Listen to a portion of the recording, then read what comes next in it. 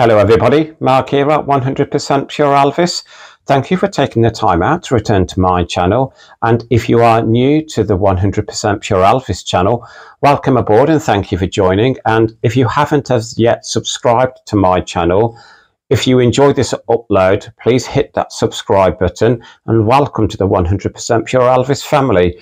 Now today I'm going to talk about Elvis Presley's UK #1 hit singles, and I'm taking them from the box set Elvis #1s. Again, I just love the style of this box set. On the bottom here you can see this far every single one of Elvis Presley's UK #1 hit singles, and some of them reached the summit more than once. But again, I'm going to go through this box set individually, go through each. They are CD singles, and I'm just going to share with you how long they stayed at the #1 chart position and what was on the flip side of each single, and I will let you know what my favorite is out of the two. Elvis's first UK #1 single was All Shook Up. This spent 7 weeks at the #1 chart position and has a flip of That's When Your Heartaches Begin. Again, out of the two, I do prefer side A of All Shook Up. I think it's a great rock and roll song, and That's When Your Heartaches Begin, such a beautiful ballad. So that was Elvis Presley's first UK #1 single, spent 7 weeks at the #1 chart position. Elvis's second UK #1 single was Jailhouse Rock. This spent 3 weeks at the #1 chart position with the flip of Treat Me Nice. Very difficult choice for me to make. I would have to lean towards the B-side of Treat Me Nice. I love the song Jailhouse Rock, great movie as well, but I do prefer side B of Treat Me Nice. So there we have Jailhouse Rock with a flip of Treat Me Nice, 3 weeks at the #1 chart position. The next #1 Elvis had was One Night with a flip of I Got Stung. Again, I prefer the flip side of I Gotta Know. One Night is a great song, but I Gotta Know it's faster. It's a song that I prefer listening to, but again, two great songs. And One Night, as I was saying, spent 3 weeks at the #1 chart position. Elvis's next #1 single was A Fool Such As I with the flip of I Need Your Love Tonight. Very difficult decision to make, but for me it would have to go to I Need Your Love Tonight. That is my favorite song from the 50s. So again, A Fool Such As I absolutely adore that song. And A Fool Such As I spent 5 weeks at the UK #1 chart position, but I Need Your Love Tonight, faster song, my favorite from the 1950s. It's my mum's favorite from the 50s, so I would lean towards I Need Your Love Tonight. On the flip, it's just promoting Elvis sales, and I'm just going to quickly show you what the CD singles look like inside. So look, very old school RCA there, looks like a vinyl. So these are just really great to have. They were also released on, as you all know, a vinyl box set, which I do not own. I just got the CD singles. The next #1 that Elvis had was his best-selling single This Far in the United Kingdom, and it is It's Now or Never with a flip of A Mess of Blues. Again, It's Now or Never spent 8 weeks at the UK #1 chart position, and out of the two, I would lean towards It's Now or Never. Such a great power ballad from Elvis, and A Mess of Blues is a great track as well. They're very well suited on the main and the flip side. Two great songs, but I do prefer It's Now or Never. And again, great image of Elvis here, back at Graceland after returning home from the army. Elvis's next #1 was Are You Lonesome Tonight with a flip of I Gotta Know. Are You Lonesome Tonight spent 4 weeks at the #1 chart position for Elvis, and the flip of I Gotta Know. Again, for me, it all depends on what sort of mood I'm in as to which is my favourite. Are You Lonesome Tonight is such a beautiful ballad. Elvis consistently sang this live in his concerts, and but I love I Gotta Know. I think that's such a great track as well. So as I'm talking to you now, I'm going to lean towards the flip side of I Gotta Know, but very difficult decision for me to make. Both great songs, but again, I'm going to say I've Got to Know, but Are You Lonesome Tonight? A beautiful ballad from Elvis. Then Elvis's next number one was Wooden Heart. This spent 6 weeks at number one, and it's got a flip of Pop It on a String. Do you know what? I'm again very controversial here. I'm going to go for the flip side of Pop It on a String. I prefer Pop It on a String because it's more my type of song, and if I had a choice of which one to listen to out of the two, I would go to Pop It on a String, but I absolutely do love Wooden Heart. And as I was saying, spent 6 weeks at the UK number one chart position. On the reverse, it's promoting Girl Happy, GI Blues. The next number one that Elvis had spent 4 weeks at the number one chart position, Surrender, with Lonely Man. And that's an easy choice for me. It would go to the number one single, Surrender.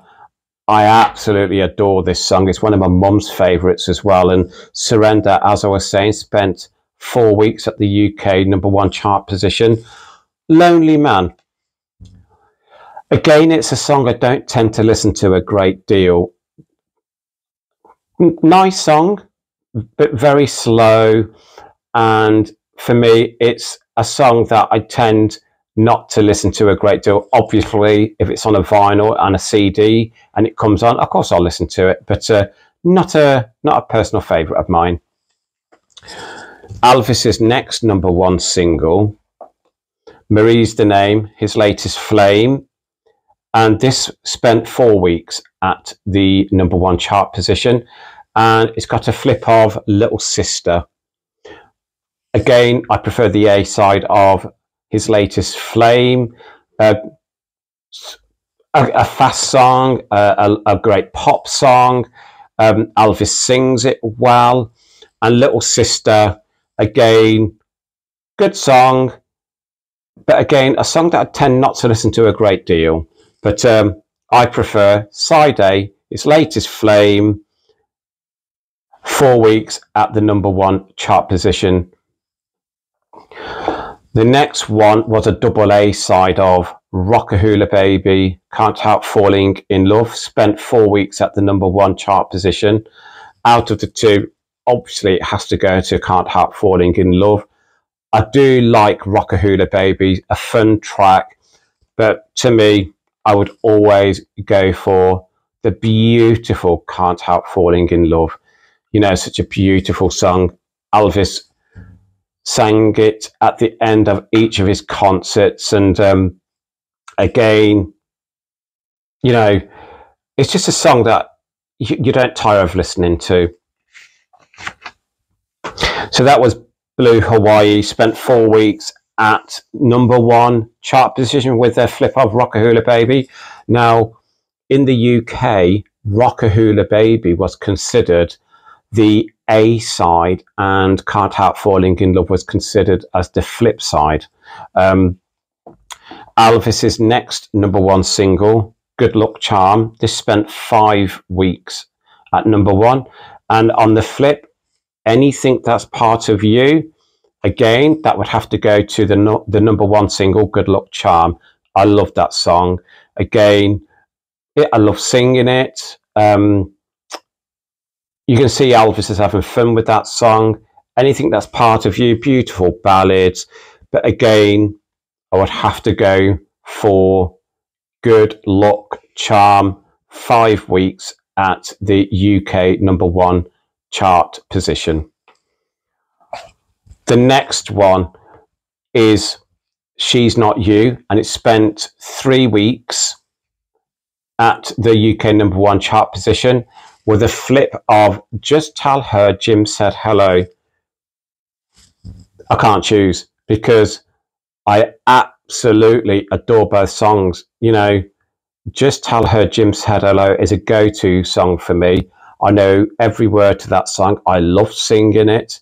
But She's Not You, again, gorgeous ballad, gorgeous song.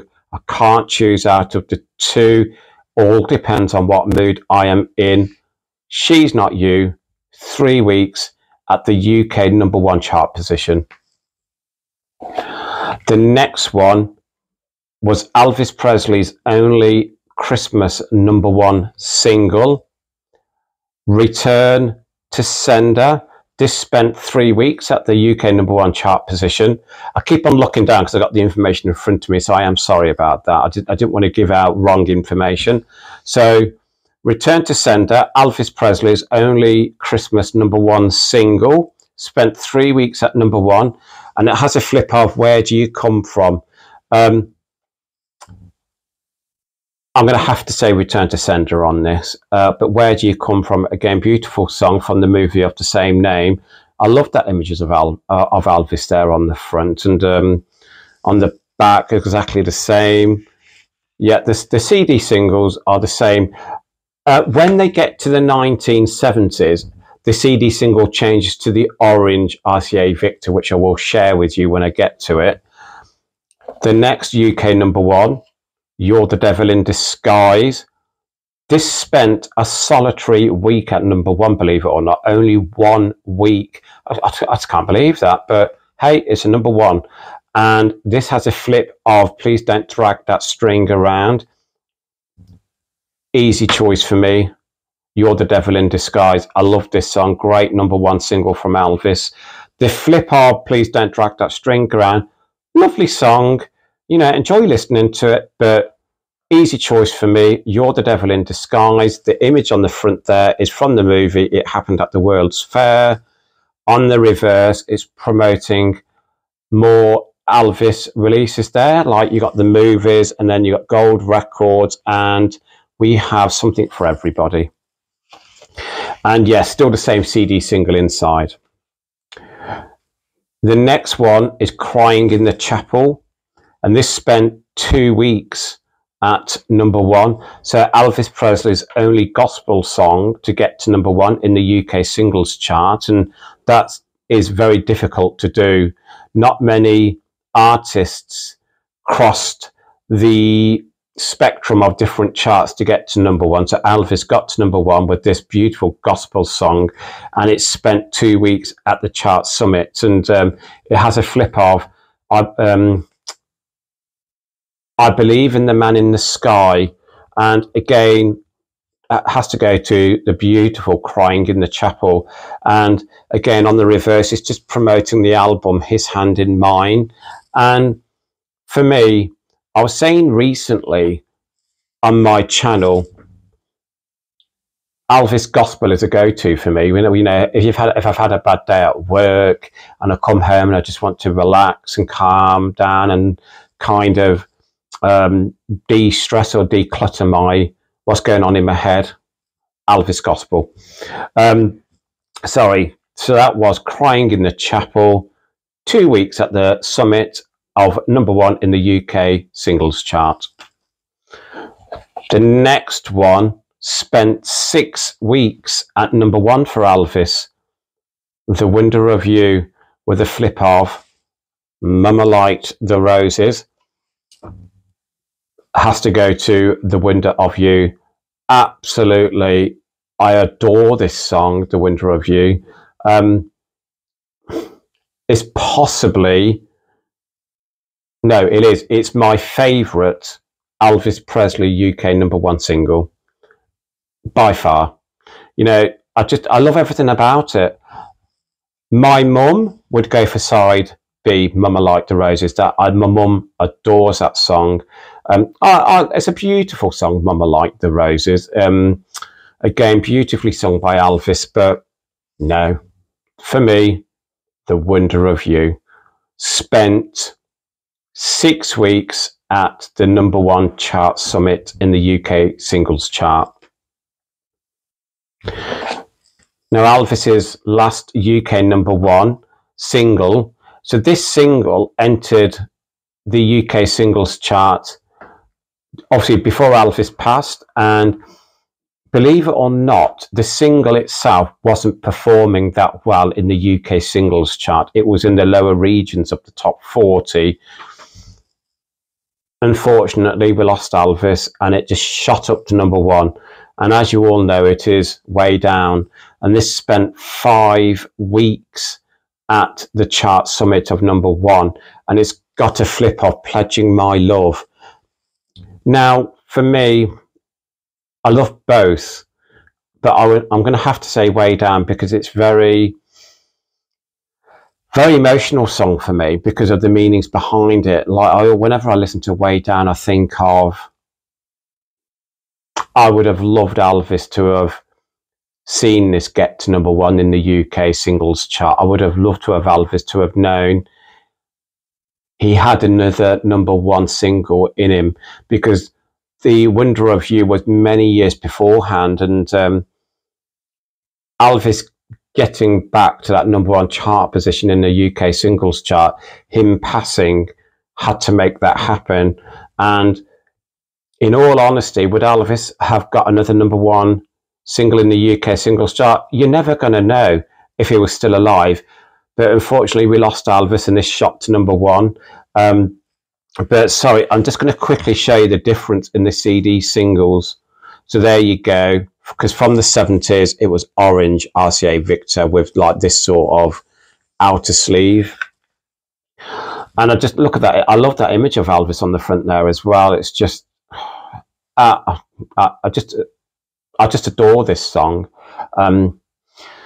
You can say I'm getting quite difficult speaking about this, but yeah, Pledging My Love as well. Such a gorgeous ballad. And the last UK #1 single that Elvis has had in the UK singles chart, A Little Less Conversation, Elvis versus JXL. And there's no flip side to this, it's just remixes of the same song. And again, this spent 4 weeks at the UK #1 chart position. Again, I am a purist when it comes to Elvis music. But when I saw the advert that this was in with Eric Cantona, and I heard the background music of A Little Less Conversation, I got really emotional. And I thought to myself, that's got to be released. It's got to be re-released as a single. And it did. And it shot to #1, stayed there for 4 weeks. And as an Elvis fan, I'm so proud that Elvis was back at the top where he belonged in the UK singles chart.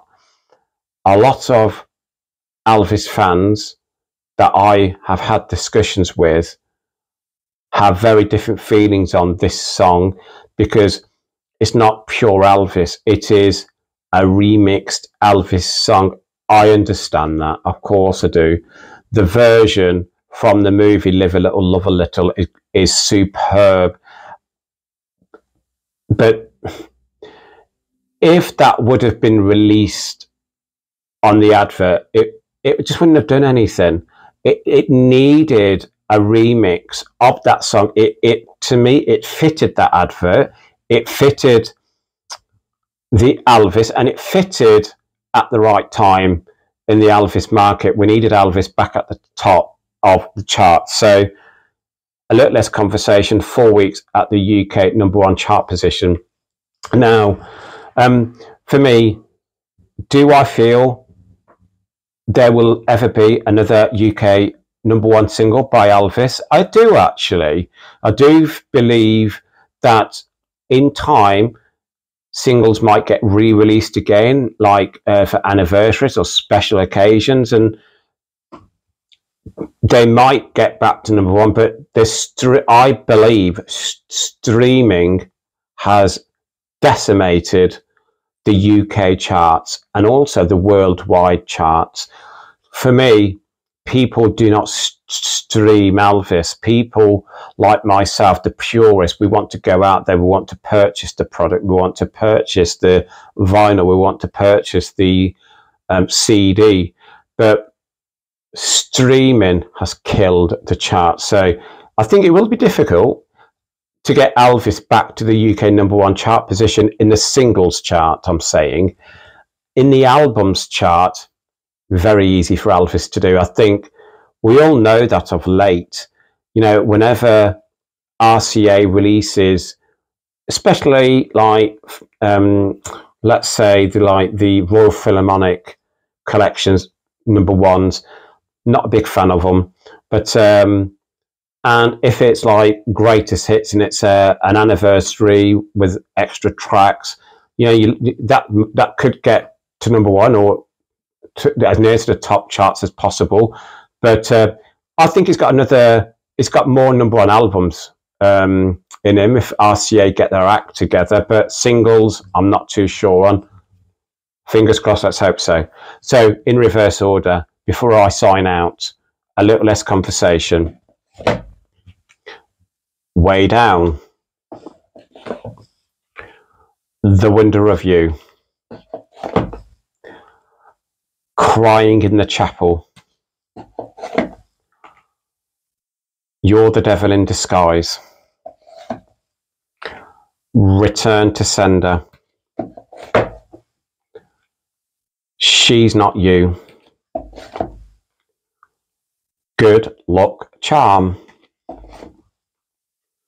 Rockahula Baby with a double A of Can't Help Falling in Love. Marie's the Name, His Latest Flame, Surrender, Wooden Heart, Are You Lonesome Tonight, Is Now or Never, A Fool Such as I, One Night, Jailhouse Rock, and finally, All Shook Up.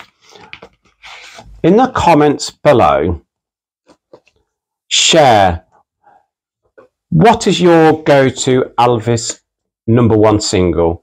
I mean, obviously, I know I've got subscribers from all around the world, and some singles might not have reached the the #1 chart position, but the UK #1 singles that I've just shared with you, what would be your favourite? As I was saying, mine would be The Wonder of You. And can I think of any Elvis songs that did not reach the #1 chart position that I believe truly deserved the #1 chart position? Do you know what? Plenty. But the ones that I'm going to say off the top of my head, which people might think, oh, are you being serious? Yes. Don't Cry Daddy should have got to #1. That should have had #1 all over it.